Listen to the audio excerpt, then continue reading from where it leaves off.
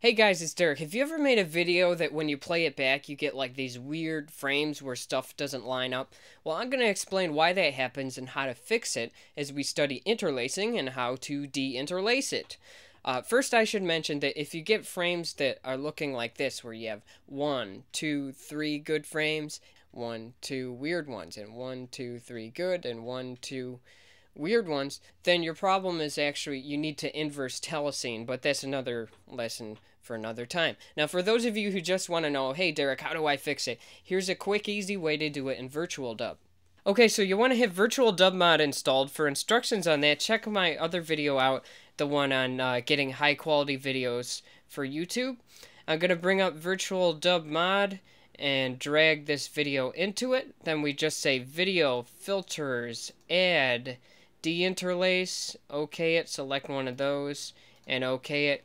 And then you are ready to save. Now for help on like what kind of codec to use and all that stuff, you'll want to check out the other video on getting high quality YouTube videos.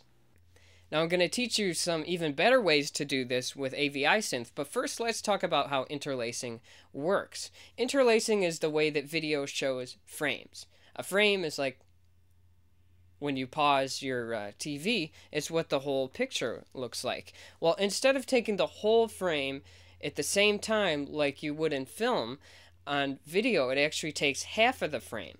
And it would look like this. It just goes and it draws every other line. So it's like if you were looking out your window blinds and half of them were covered up, that's how it would look.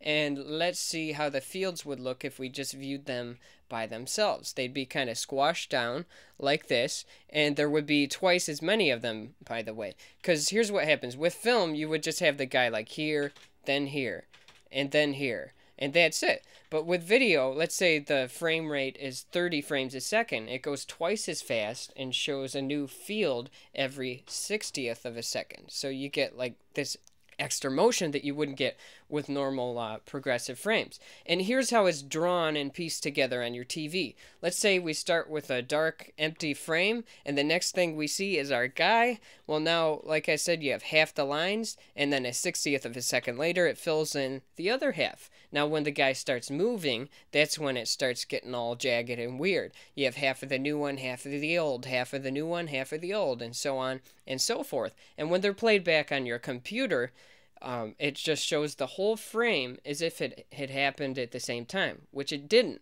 And that's why you get like these weird looking frames. Well, they don't actually look weird when stuff isn't moving, but look, when the guy starts moving, that's how that works. Now, those are sort of oversimplified, so you guys watching in low quality can see, but here are some actual interlace frames that I created, and I'm going to run those through some real deinterlacers. The first way we can deinterlace is it's called Bob deinterlacing. And all that is it takes one of the fields and stretches it up to take the whole frame. Here's how that would look. You'll see that it's a little jagged because it's only half a picture, and a symptom of resizing it up is you get like that jagged looking stuff. Now, why is it called Bob deinterlacing? Well, it alternates every other line, and then it fills in the other lines, and one of the fields is actually a little higher than the other one. So watch this. When it's played back, it actually kind of jumps, and it's called bobbing. It bobs up and down. That's why it's called Bob deinterlacing. That's how that works. Another way VirtualDub does this is it sort of just blends them together, and it would look like this. So you get these dissolved frames that are kind of weird looking, and hopefully if your picture isn't moving really fast, then it might kind of look like a motion blur and you can get away with it. Now, when you use something like AviSynth, you can get these even better deinterlacers where it kind of goes back and forth and picks the best one. So when stuff isn't moving as much, it kind of just gets them all together, and you don't get any of the jagged lines that you would from bobbing. But if it really has to, it'll kind of bob it, and it tries to clean it up and fix it a little, smooth it out so the jagged stuff doesn't look as bad. And even some ones like Yadif will actually interpolate it. So instead of just blending it together, that's just a fancy way of saying that it sort of estimates where the you know, let's say the guy's moving, it estimates where he should be, and it creates the frame, and I think it kind of does a pretty good job. So let's get into AviSynth. Okay, there are a couple ways to do it. Basically, I made a high quality one and a low quality one. For the high quality one, you'll want to install this AviSynth plugin called Yadif. Just download it. I put the link right in the description for you. I'm going to bring this up. Yadif.dll, that's the only file you really need. You want to save the zip file just for future reference. But you just go to Start, Programs, AviSynth 2.5, Plugins, Directory, and that'll bring up this thing here.